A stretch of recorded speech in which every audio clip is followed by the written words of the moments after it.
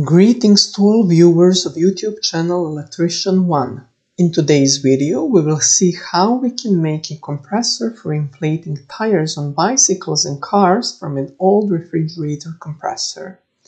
First, let's see the junction box of our compressor and where we should connect the power supply.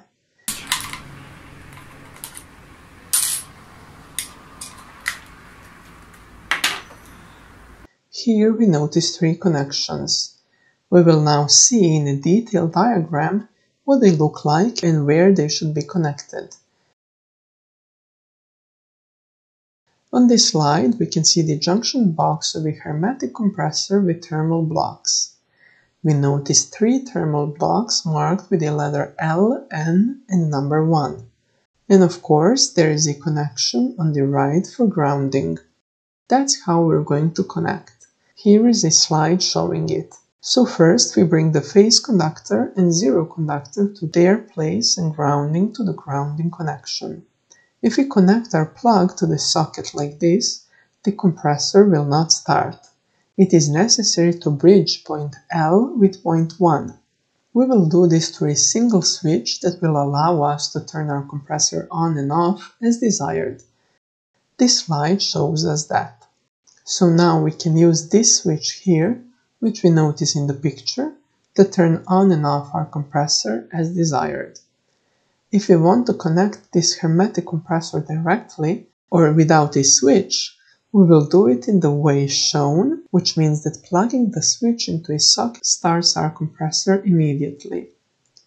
The connection that we decided to use is this one, and it differs, as you can see, from direct connection only in the place of connection of the phase conductor. So we decide to make the connection as shown on this slide.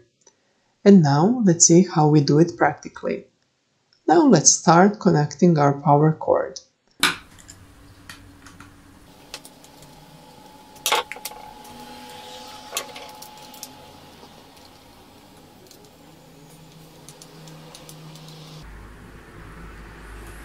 Grounding conductor.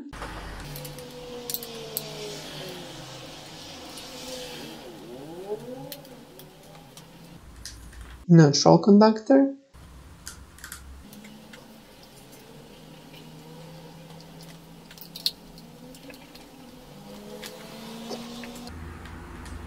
and now we're going to plug in our switch.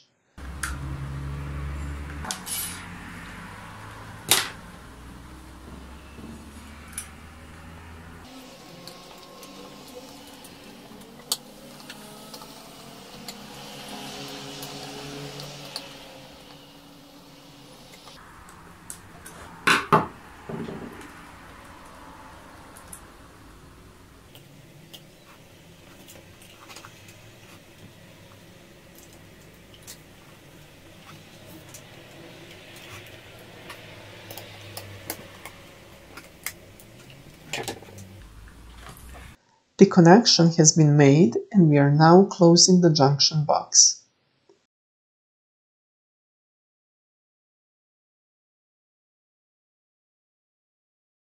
So, through this power cord, we supply power to our compressor and we have a switch which we can turn our compressor on and off as desired. And here, our compressor is ready to be connected to the electric network.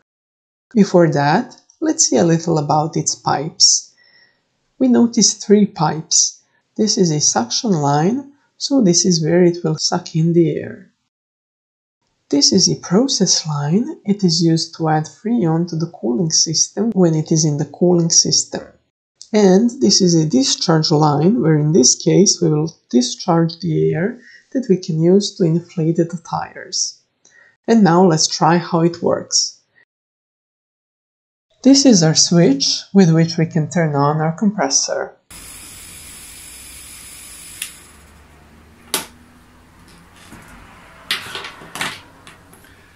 Oil from the compressor itself also comes out through the discharge line, so for such purposes it is necessary to put one air filter on the pressure pipe.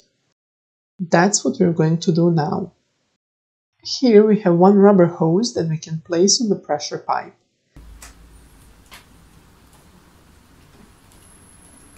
We will fasten it with a cable tie so that the hose does not fall out. We will put 2 cable ties just in case. We will tighten them.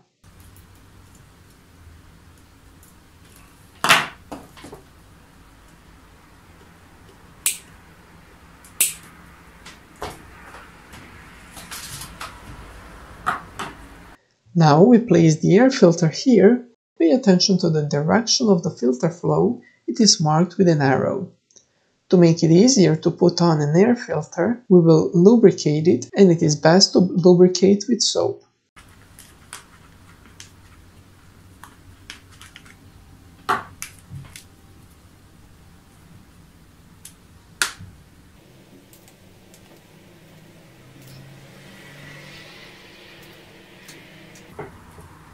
And here we put the cable tie.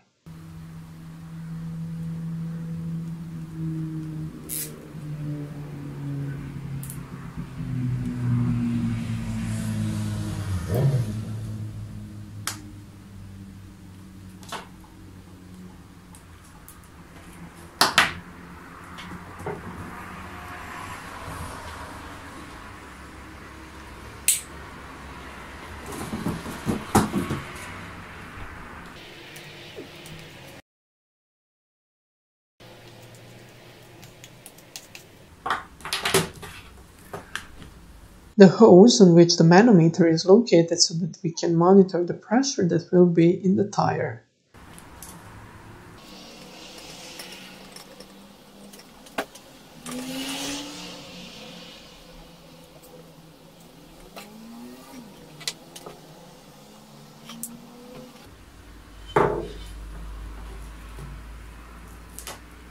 And now we have our tire pumping installation.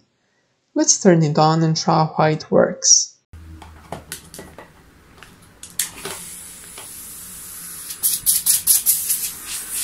Here you can see that when I close it here, the pressure is growing. And now we have to go and try our compressor practically on inflating the tires of bicycles and cars. Thank you guys so much for watching this video. If you have any comments, please leave them in the section below. Like this video and share it with your friends. Subscribe to my channel if you haven't already. And I will see you next week with another video. Thank you for watching and have a nice day.